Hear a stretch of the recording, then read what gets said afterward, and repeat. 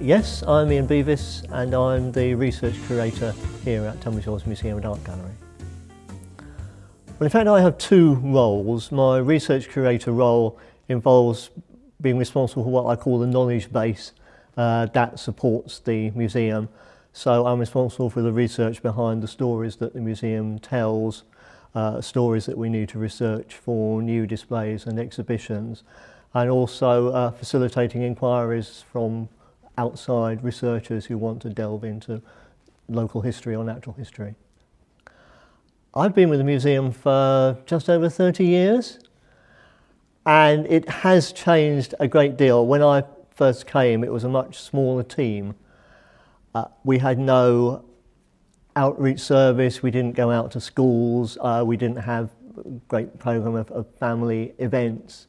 So we've become much more outward looking over the years that I've been here.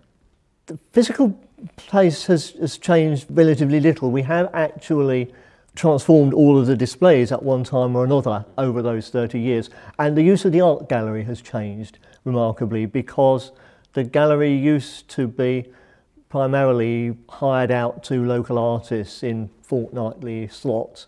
We used to have a blockbuster exhibition every summer. But there's been a great transformation in the quality of the exhibitions that we show. Yeah. Do you remember your first day at the museum, and can you tell us a little bit about it? I do. The thing that I remember is the then assistant curator giving me a tour behind the scenes. And when I first went down into the basement, and it seemed like there was these corridors and rooms going off in all directions, and I commented on how it seems like a real labyrinth down here. It seems such a complicated environment. Do you still feel that way about it? You take it for granted. After the first week or so, yeah, you know exactly where you are and it's fine. Yeah. Is there something that people always ask you? The thing people commonly ask me is why Tunbridge Wells is called Royal and how it became Royal. They often imagine that it happened in the Victorian era, whereas actually it happened in a little bit later, Edward VII's reign.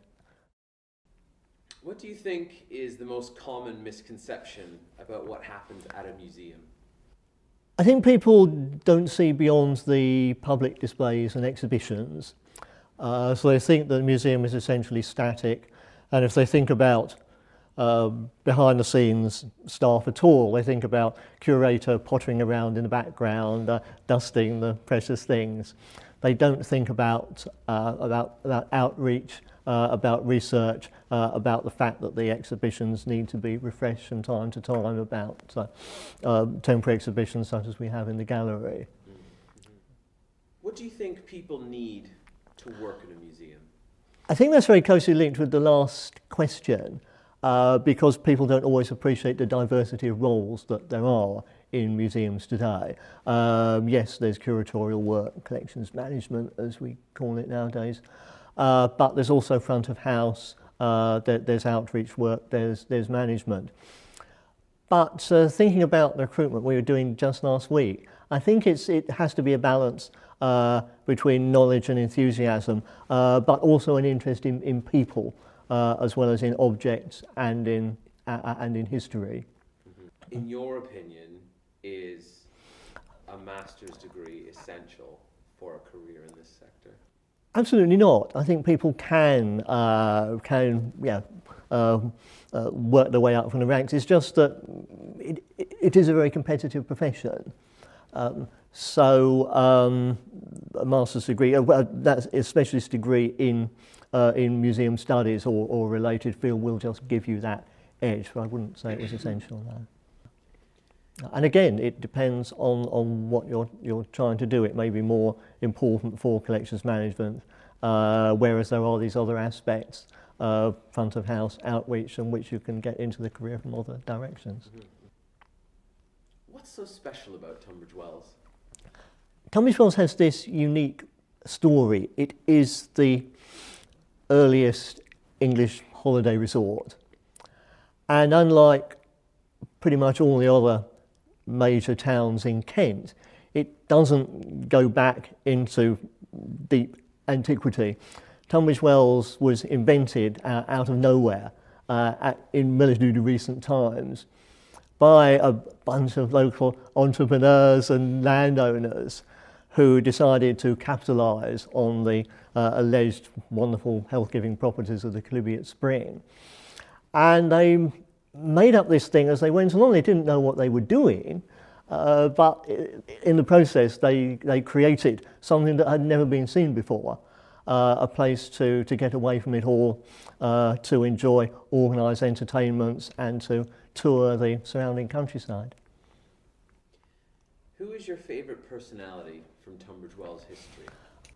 I would say David Lionel Salomons of Broomhill near Southborough, because he epitomises the story of Tunbridge Wells as a place of discovery and innovation.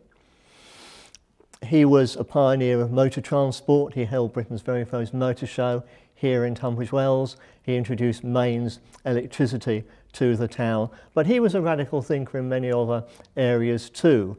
He wrote a pamphlet on the rights of women, advocating for greater educational opportunities and career opportunities for women. And he was interested in dialogue between different faiths as well. And my last question, what is your favourite disgusted of Tunbridge Wells moment? I remember when we were launching Kentish Delights, which was a cross-county museum project displaying objects in unusual locations. And as part of the celebrations of the launch, we had 2 actors giving guests a tongue-in-cheek tour of Tunbridge Wells. And they performed this in character with a megaphone as well as their props. And we went down as far as Chapel Place, and we were standing there, and just as they were coming to the end of their spiel, a lady came out of one of the local shops and started haranguing them that they were disturbing the peace and disturbing her customers, and she hoped they weren't going to do this every week, and the blue badge guys got on perfectly well without a megaphone. Why do you need that? And so we moved on down the hill, and somebody commented, and that was disgusted of Tunbridge Wells. And I'm sure some people thought it was part of the performance because it was just so stereotypical, but it was absolutely real. Brilliant. Well, thank you, Ian. Thank you very much. And we love having you here at the museum. I don't know what this place would be without you, so thank you for your time. Thank you.